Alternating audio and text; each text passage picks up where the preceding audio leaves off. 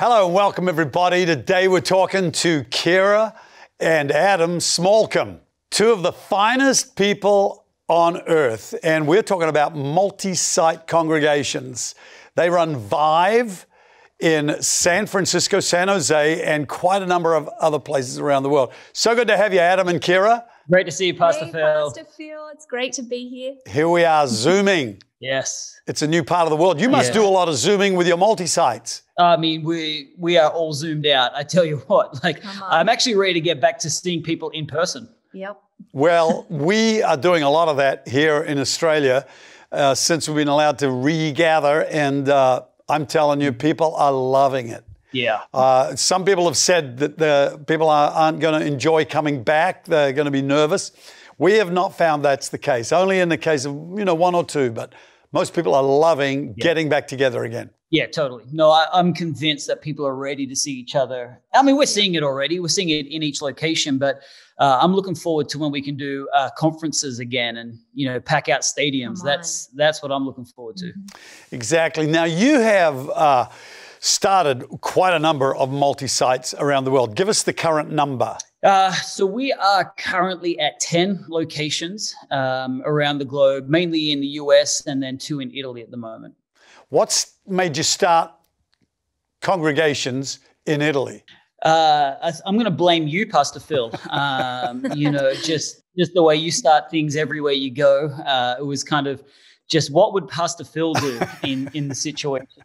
And essentially, it was a series of events. We were there filming in Italy on a project and one relationship after another. And then, before you know it, you've got a campus starting. Incredible. So how's it starting with people that you haven't really had a long time to get to know? Well, that's a good question. It is a great question. Do you want to talk about Davide? Oh, I mean, look, Davide was somebody that I met on Instagram. He's our campus pastor in Milan. And when God spoke to us about literally starting a church in Italy, it just came out of, being there and then not having any idea how to do it, but just kind of searching hashtags on Instagram. And you have to become fast friends. You have to go through some pretty quick development, trust moments and really lean into the Holy Spirit. That's a whole new thought right there, because most people would think friendship takes time, but you're talking about fast friendships. I think friendship generally does take time to have history with people, but I think whether it's a long time of friendship, I think it's occurrences that make fast friends. When you're in the heat of something, you see people who have been soldiers in battle. They can be on the front for a couple of months, but are lifelong friends because they're facing an opposition together. I think that's what ministry does as well. I think if you're, in the crucible of ministry on the front line, it's going to produce years worth of relationship in a very quick, space of time. That is so true. Keira, how have you found relating to the pastors' wives and the women of your multi-site? Do you find that they congregate around their local leaders and then you all come together for your annual events? Yes, I think all of our women they're so dynamic and diverse in the way that they lead, and all of them have different giftings, abilities. I think we have a really high number of women serving in our house alongside their husbands in different spheres, ministry spheres. We even have one of our campus pastors oversees 2 campuses on her own, and she's a female leader. So, we have such a great expression of women who, that's gather awesome. Together and advance.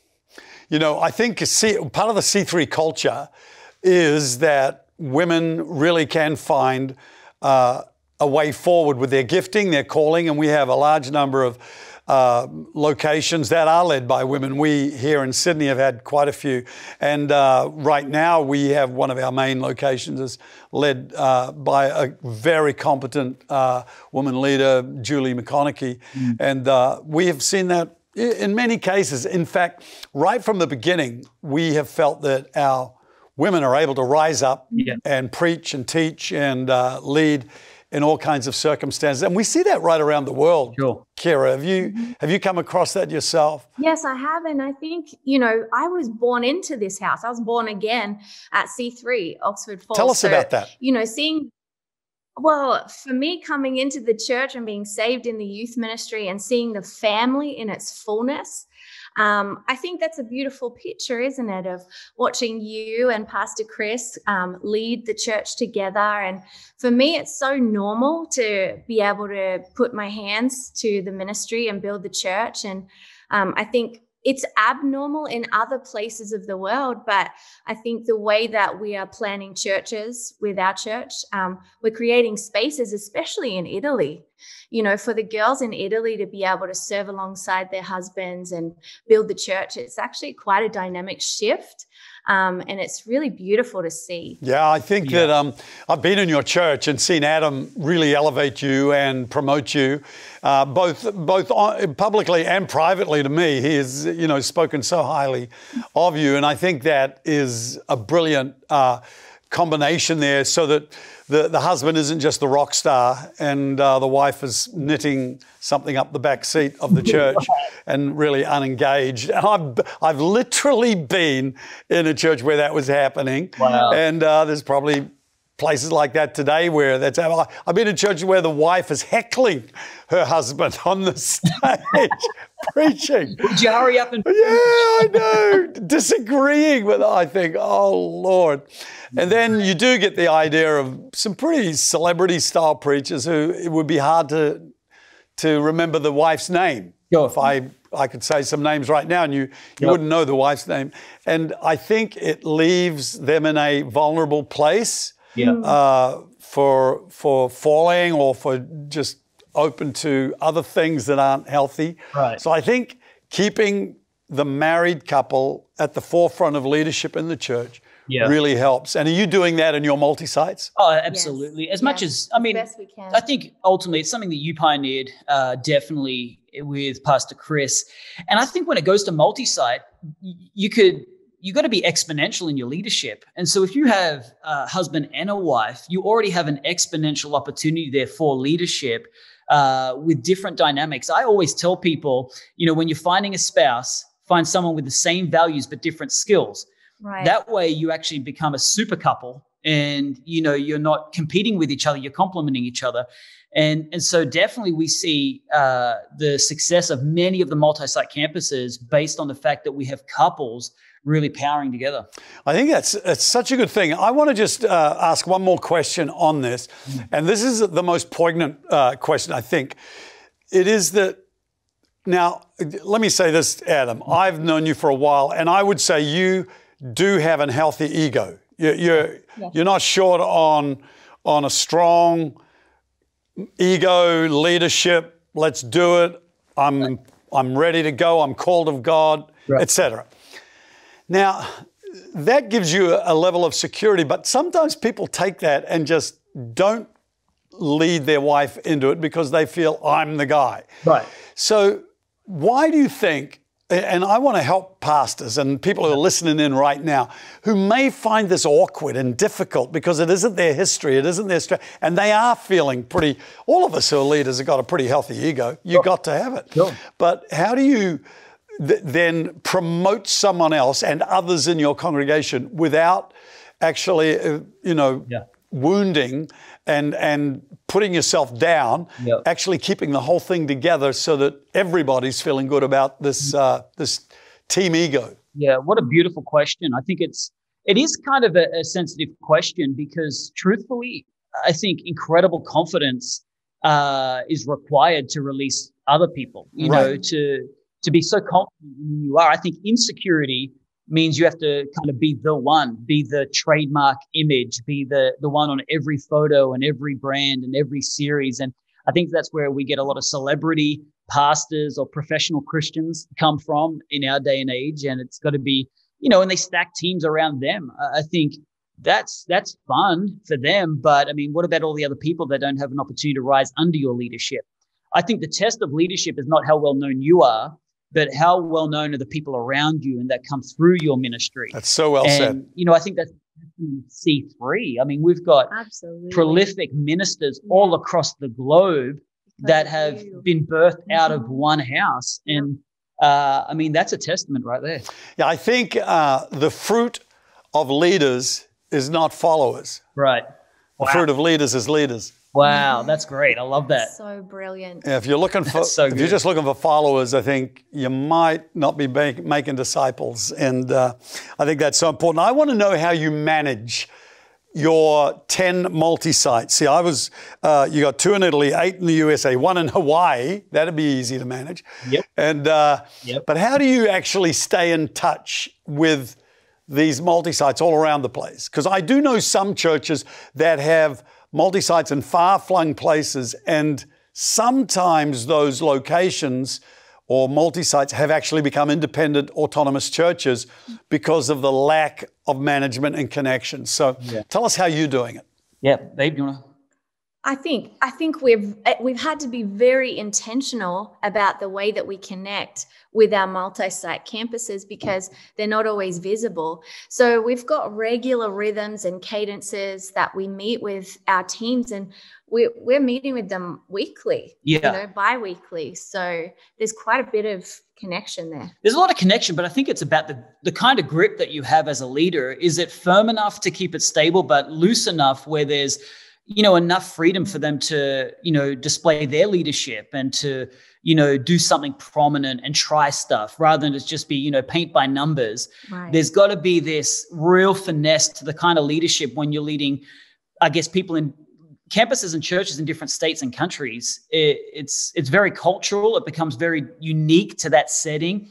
So you need that firm leadership of this is the culture, this is what we're doing. But I think at the same time, can you just have it, not strangle it? Can you have it loose enough where, okay, we see their personality come out as well? Exactly. And that is probably the most core challenge, I think, that I know of in all the multi-site congregations that we oversee and beyond. That how do you put your imprint on every location to maintain a consistency of experience so that if people go to that location, they feel like they're going to the basic culture of that, what the leader is projecting. So in terms of the actual physically, how you manage that, do you preach through screens to every location, or do you let the local guys preach, or do you do a mixture? Yeah, I mean, we do a mixture. Essentially, we were pre-pandemic, we were doing complete broadcast, preaching from Palo Alto to every location. Then, when every church had to start meeting outdoors or in unique spaces and different settings, it literally forced us to change our model. Funny story, I was in Italy just before the pandemic, and I don't speak any Italian. Keira speaks way more Italian than I do, but I didn't need to speak any Italian. I knew exactly where they were in the service because it was so formatted, Pastor Phil, that it was predictable. And I literally said to Keira, I'm bored of church. I'm bored of the predictability. We need to keep this so fresh and so vibrant that we don't even essentially, have a run sheet and structure, but can the Holy Spirit just hijack the meeting, and can we just flow in the prophetic and let it be a little bit unpredictable? Then the pandemic hit. So really it's caused us to change up everything. Now it's a cadence, right? There is a bit of a cadence where it's a global, broadcast, but we're raising up dynamic preachers. Like it's always a shock. I don't know what it's like to you, but to see people start preaching and my goodness, they're fantastic. They're like amazing. And for me, it's one of the proudest things that I get to do as a leader globally is release people into their calling and their gifting and just go for it. It is fantastic. I remember seeing Mitch Hammond, who was in our school as a teenager, like in our educational private school. And he went through that, then he graduated, then he became the chaplain over there for a little while. Then he came on staff, and the next thing, I'm walking past our Bible college one day, and there's Mitch Hammond lecturing students in our Bible college. Wow. And I'm going like, he must be like 19 or 20 years old. And that is the beauty of a permission-giving culture where we will release people as soon as we can, not too prematurely. We want to make every step a successful step, so that when they're released, they actually are competent and they are delivering content that people are really being built up by. And I want to hear today's voices. And generally, those voices begin with youth, with young people. They're hearing something that the church needs to hear. How old is the average age of your location pastors? Our location pastors are probably in their 20s and early 30s. Yeah, they're having their first, having their kids, that kind of stuff. And essentially, I think you got to recognize that shift as a leader. If you're leading, multi-site churches and number of locations, there has to be a cognitive shift in you to not have to be the total content creator and move into more of a coach role that pulls content out of them and coaches them. And I think that, back to your earlier point, if you're the man in every setting, if you have to be the one on the face of everything, you'll never be able to make that shift to be able to draw the best out in others.